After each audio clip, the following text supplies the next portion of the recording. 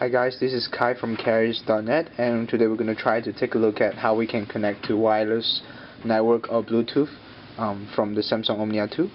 So first we're going to pull the icon from the TouchWiz, and you can either click on the tab here or the settings to turn on. So we're going to try to go from the setting, and Samsung has a very intuitive icon for you to turn on the Wi-Fi, so simply click on the icon here.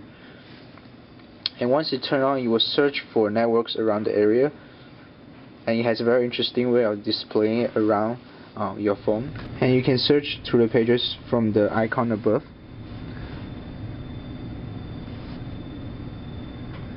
Once you have found your network, go ahead and pull the icon of the network onto your device to connect.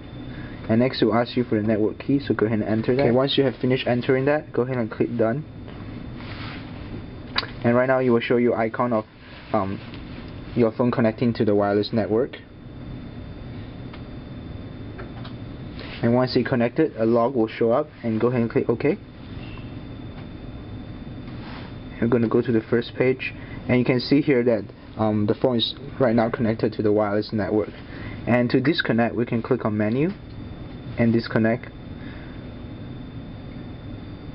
Okay, so this is a demonstration of how we can connect to the wireless networks. Same thing for the Bluetooth. Click on the icon to turn it on, and once you turn on, you will search for Bluetooth devices around the phone. So this is just a brief overview of how you can use this feature on the Samsung Omnia II.